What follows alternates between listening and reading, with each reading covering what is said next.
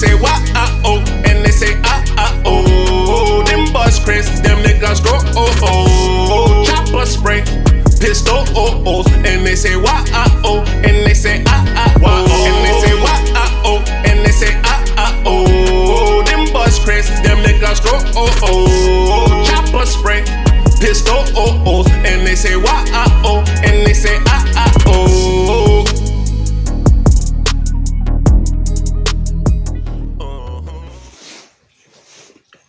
And once I say what's up, she looked down at him and she was like, that's not your father, that's your daddy.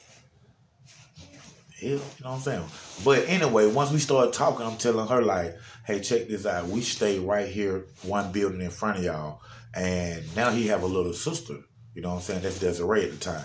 I'm like, now he have a little sister, so they need to like know each other and, you know, and be together and stuff. You know what I'm saying? Grow up with each other. You know, just let her know that we need to make the two kids, you know, be in each other's lives. You know what I'm saying? And she was like, okay, well, you know, I have a family now too, which at this time, she done had a child by the older guy that went to school with my uncle. And she was like, I have a child now too, and, you know, I have to talk to my other half, you know, make sure, like this. I'm like, oh, no, okay, well, just let me know. And when I tell y'all, it wasn't even 14 days after that, or just about, when I ride back there again, and she done moved again. Just like the first time she got up and left, boom, I don't know what's, boom. She done moved again. So when I go back home, I tell my shout, I'm like, hey, they don't need to stay back there no more. They just got up and left. We like, what? Well, you know, however. But it took to that boy, my son he ended up being, I think, 18 years old.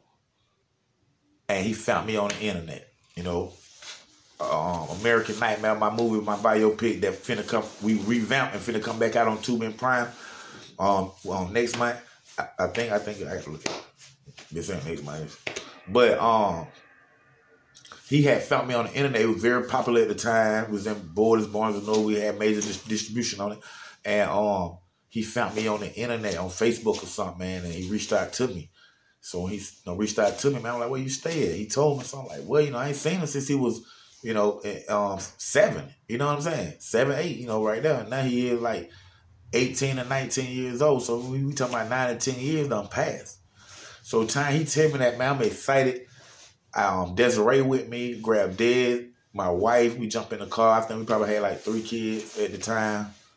And, that's a long time ago. And we end up going up to his house, man, you know, his mom's house, you know, seeing her, we checked real quick. She was like telling me, you know, hey, you come in, you know, but my wife and my other kids was in the car, and I just didn't want that look. Y'all got to think about just the small things that we do. You know, it can affect people in different ways. And I looked at that like, you know, she offered me, you know, for me to come in. She was just being generous. But my wife is in the car. There's no trust issues or nothing. But it just, once you close the door, you know, your mind goes to thinking what they doing or what they doing, all that stuff. So I wanted to eliminate that by just staying on the porch. He came out, man, you know, I was so happy to see him, happy to see me. And, you know, we took him to get some wings, one of 8 wings, chilled out or whatever. And we were finna go down my mom's house, but like I was feeling certain things a certain way because I told my mom I was coming back, but then I was feeling a certain type of way, so I didn't go. But I did stop on the way down to my mama's house. I made a detour and stopped at my mama's sister's house, which is my aunt Sharon Knox. May she rest in peace. But you know, she had pool table. Her husband El, what's up, Uncle El? Elvis Chrysler. You know, he greeted him just like he was his nephew. Of course, my aunt did, because my aunt is the same aunt that stayed next door to his mother when, you know, we met and conceived him or whatever. So we really had a nice night, man. We really had a nice night. And, you know, we took him back. You know, I told him I'd call him the next day or whatnot, but I didn't. But I did call his mother. And, you know, I talked to his mother, and I just told her actually how I felt, you know. And, you know, she didn't understand. She didn't like it or whatever it was with her. You know what I'm saying? But, you know, me personally, I really feel that I hurt her. You know what I'm saying? I really feel that I hurt her when I went to her years ago and I said that to her. She was young, and that was just that. Because, you know, why would anybody just take the child, don't let nobody see them, tell the schools and stuff, you know, and all that stuff. And, you know, just like the daycare, the daycare, when we went there and the lady wouldn't let us see him, that wasn't the only time, y'all. You know, me and my mother and my sister found that he was going to this school at one point in the story. You know what I'm saying? And we went to the school on Valentine's Day. Just took him a lot of candy and balloons and everything. And the principal that was at the school at that time, her name was Miss West. Hey, Miss West, I love you, baby. She was also the principal at Woodland Middle School when I was in middle school. So here it is, 20 years later, she's the principal at my son's school. And when we found out he'd go there, we go there to see him, bring him some candy. But when she come out, hey, Dontrese, how you? I ain't seen you. And we greeted and we talked about old days. But just like the lady at the daycare, the principal let me know that the mother had left instructions on if the father come to the school to see him, don't let him see him. Real talk, man. You know what I'm saying? But of course, you know, that didn't happen. I ain't gonna get into no details, but we got, you know, we seen him, boom, boom. You know, he was happy, the candy, bam, bam, you know, we left. You know what I'm saying? That thing, you know, she take him out that school. So like, you know, it was twists and turns throughout this whole time. You know what I'm saying? And once I told her how I felt after I dropped him off, she didn't like it. You know what I'm saying? And I don't know what she told him, but, you know, he didn't call me either. And I think maybe just recently, like maybe 3 years ago on Thanksgiving, he called me and, you know, talking, hey, you know, like that. And, you know, out of the kindness of my heart, I was like, yeah, you want to eat Thanksgiving with the Knox family, you know what I'm saying? Because he do have my last name. I signed the birth certificate. So, you know, I brought him down, took him around the family, my mama, my sister, you know, my aunts, my uncles, and everybody. Unfortunately, Sharon had them passed to see him grow up and things of that nature, man. But, you know, they greeted him with open arms. And he loved that, you know. You know, it was nice to have him around and stuff, man, you know. But, you know, he went back home and life goes on. Like at this time, like I say, he's 28, he's 29. But the thing is, when he came down on this Thanksgiving Day to, you know, share love and spend time and stuff, once he got to my house, before we even went out to the family and all that, he had taken a DNA test with this other guy who his mother was having sex with before me, you know. And I know the guy, of course, you know, me and his cousin is like best friends, you know what I'm saying, little Tony cousin. But he came and brought me the DNA test of this, you know, the other guy that said that he 99.9% that his father. You know what I'm saying? And it was so crazy that I find out that this guy, you know, this child who, you know, has our last name to carry it on to people that ain't even going to be some kin to us. You know what I'm saying?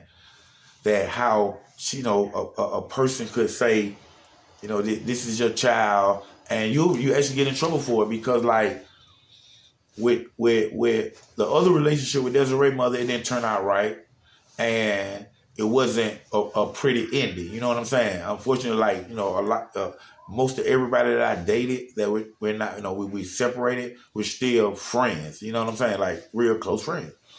But unfortunately, like our breakup wasn't nice, and when we, you know, at one point she, you know, went and put me on child support. You know what I'm saying? And what happened was, I wanted to see, during this whole ordeal, I wanted to see, you know, I was trying to like get it, you know, find my son and stuff. It was way before he contacted me, and I just say, you know what I'm gonna do? I'm gonna go put myself up on child support for my son, who, you know, she's running, you know, taking him from me. You know what I'm saying? I already got her finna put me up for him. I mean, for my daughter, I'm gonna go ahead and put myself up for him and tell them people that they need to find her because I want to see my son. So that's what I did. I want to put myself up for child support for him. And unfortunately, they was like, we can't find her, you know, just that. And, you know, they would just give me the runaround about it. You know what I'm saying? And I knew they could find her. They just didn't, they wasn't allowed to give me any information about her. You know what I'm saying? And I'm saying, she didn't put me on child support. I did. But they were like, but we still can, however. So, with that being said, of course, I didn't pay it. Of course, you get built up. You go, get trouble for it. I went through all that stuff for years. And then to find out at the end that he ain't even my child. And then when I go to the courts with it, they were like, oh, we can't do nothing. We can't do nothing. And I think that there should be something put in place for that, because if a girl can say that she's pregnant by you, and it's real talk, and y'all give me y'all opinion on that, it's real talk, man. If a girl can say that she's pregnant by you, and you believe her, you've been having sex with her, there's no doubt. Then you're there with her the whole 9 months, you sign the birth certificate, you're there with the baby, you trying, blah, blah. So then, which we know this story before, we done heard it millions of times. So then, you're on child support for this child. But what's different, because I done read the law and learned out that it can be something done. Because in my case, I signed a birth certificate thinking that he was my child, but like it wasn't really no father role played. Like from an infant to not even 1 year old. I wasn't I would say there as like the father. Of course, I came by to do the fatherly things, like she needed something or things of that nature. But there's no way that a lady could have a child, and then once and you think it's yours, you sign a birth certificate and things of that nature, and then she take the child after she have the child and just disappear. It just disappear now. You try to find her, you can't. You go put yourself on child support. You do it. And when the boy turned almost 30 years old, he himself and me find out that he's not my son and I'm not his father. So then we try to go to, I try to talk to the courts about it, and they say I can't do that. How can that be? Now, with him being the age that he is, and me thinking that he have morals and like that, because like I say, I had been around him on Thanksgiving and talking to him on the phone as time going after that Thanksgiving 2 or 3 years ago, but 3 years ago, and I felt that he was like a nice young man, considerable, and would do the right thing type guy. You know what I'm saying? And and I should have known that it was different because who his father really is, and I know his father. So you know what I'm saying? So with that being said, yeah, I said it. With that being said, one day I'm talking to him, I call him. I have a situation like with my driver license and things because of the child support. So I had back child support with him. I owed probably about 11 bands. So then I end up paying like 8 bands off just at one time. I paid 8 bands off at one time. And it was that what was left, 11, 1,200, whatever it was or whatever. So I had a situation with my license still, you know what I'm saying? So I hollered at him, called him, hey man, we want to go to lunch, man, I need to talk to you about some stuff like that. He was like, yeah, let's go to lunch. So we go to lunch, you know what I'm saying? We eat at one of the little restaurants on Main Street, College Park, little downtown historical Main Street, College Park, historical College Park, Main Street. And while we eating, I'm telling him what's going on. Like, hey man, check this out. They're holding my license because the rest of that child support money that I owed in a little balance. I never like 11, 1,200, man. But at this time, I need to go ahead and do this because I'm flying out of town. I need a passport. There's a whole bunch of stuff like that right up. And he had told me that he'll let me get the DNA test that him and his father took. But when he got to the restaurant, he told me he couldn't find it. So I was like, don't worry about it. And the reason why I said don't worry about it, because I knew right in my bag I had a DNA test. So I was like, don't worry about it. We started eating and stuff eating. So then, when, later on, I brought it back up, and he was like, yeah, man, I was just looking for it. I just couldn't find it. I said, well, I got a DNA test in the bag, so, it's cool. And I just slicked it on him real quick. You know what I'm saying? And when I slicked it on, I seen that lump in his throat because I'm sitting right across from him. So then, now listen to this. So then, when I seen that he got uncomfortable, because he know I got a DNA test, and I'm going to want him to take it, which I don't know why you would be uncomfortable. You took a DNA test with the other guy, and it showed that he was your father. You know what I'm saying? That was you stayed. After that, you had him stayed, went and moved in with him for a minute and stuff. Had a little situation, had to move in with him. So, you know, he told me the story. So I know this stuff. So here it is now. I'm like, okay, well, you know his father, you know, he had been staying over there, whatever. They've been kicking it. Cool. Unfortunately, you know, it's sad. But, hey, you know, things happen. So everybody cool on it. So now I got a situation, license. I paid most of the money I owe. So be it, I don't care. Y'all can have it. But let me go ahead and get my license right now. Not paying that. How can I do that? Man, matter of fact, if I can just get the rest of this child thing cleared away, then I won't even have to pay that. Simple as that. So once I told him I had the DNA test, like I said, he got uncomfortable. So with that being said, I knew that I had to do something to make him feel back comfortable. And I knew that he had a living situation that wasn't up to par. And I knew that, like, we had a spare apartment that we, like, have all our equipment and things like that. You know, right now to this day, that's the same place. So I ended up telling him I know about his living situation. I remember him telling me about his living situation. If you want to get that apartment, you know, it's already paid up for a year. You want to get that apartment, you can come, you know, live down until you get yourself on your feet. You know, I don't know how you feel about living on the south side, but I'm just telling the little white tale. So when I said that, his eyes light up. And he like, of course, man, thank you, man. And he just feeling back good. Like the vibe that he had once he got there with me. You know what I'm saying? And, you know, we got to keep in mind that, you know, this kid been thinking I'm his father for all these years. You know what I'm saying? He didn't know the other guy until just recently. So I understand. You know, my movie came out, which, you know, I haven't even seen my movie, American Nightmare. It came out August of 2010. I haven't even seen it 30 times. And, you know, the kid probably seen it 130. So, you know, and then he think that this, you know, this image that you see in the movie, which y'all gonna see it too, he think that it's only me. That's why I got the YouTube page. For people won't think, well, when this movie come out, that's just all like how I am. You know what I'm saying? So I made him feel good. And however, now his mind is on moving, you know, the College Park area, often in the Buckhead area, just things of that nature. And once we got through eating dinner, went to the store, got something else to drink, and then I went ahead and sprung it on him about doing the DNA test.